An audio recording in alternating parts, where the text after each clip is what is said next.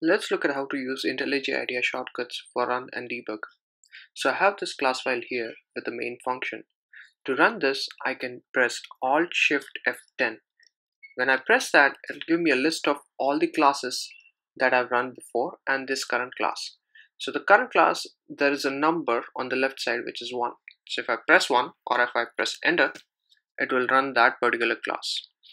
So this main class was run and the output was printed on this run window, which is at the bottom. 2. Press Shift Escape to go back to the editor. And now, since I have run this class file before, I can directly run it again using Shift F10. If I do that, it ran it again and it gave the output.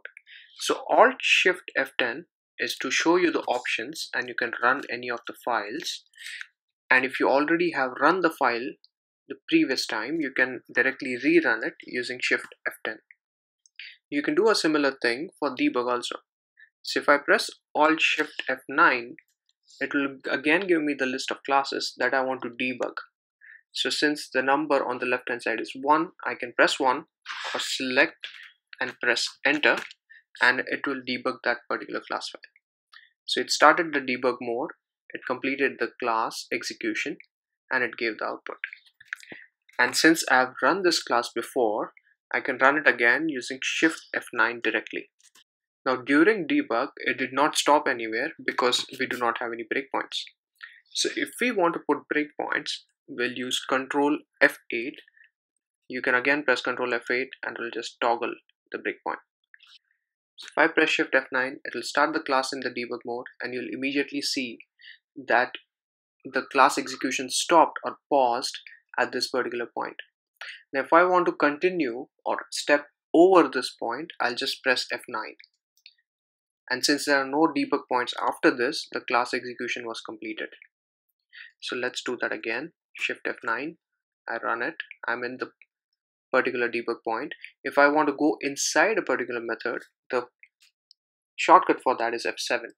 If I want to go line by line for each of these statements, the shortcut for that is F8. So if I press F8, it'll keep going to the next line. Now even during the execution, you can press a debug, you can set a debug point, say Ctrl F8 here. And now if I press F9, it'll come directly to the next debug point. So just to summarize, F8 is to go to the next statements, F9 is to go to the next debug point or finish the execution if there is no debug point, and F7 is to go within the method. We're using this run and debug on this class which has a very small execution time. Sometimes, of course, in your real life projects, they're very large, they take time to start, and sometimes you want to restart the server.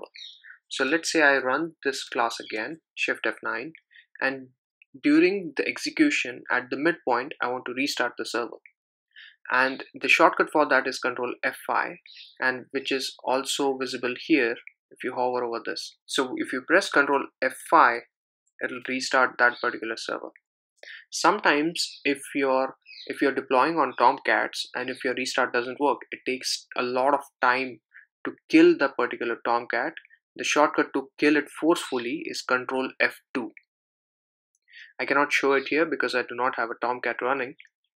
Also, during your coding, if you have made any changes, you have within debug and you have made some changes, say new counter is equal to 0, Ctrl Shift enter.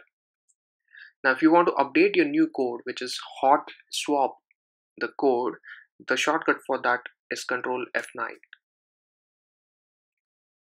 So when you do that, it'll rebuild the class. It'll say some classes have been reloaded. Do you want to reload it? If you say yes, and this is especially useful if you have a large project which is running on, say, Spring Boot or any framework which allows you to do a hot swap of your classes.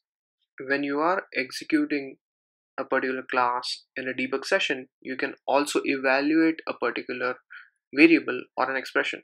So let's go within this method. I'll do F8 and I'll keep moving, right? And I want to check what the value of count is. If I move my cursor here and I say Alt F8, it will evaluate that particular expression. So in this case, my expression is only count, so it gave me the value of count.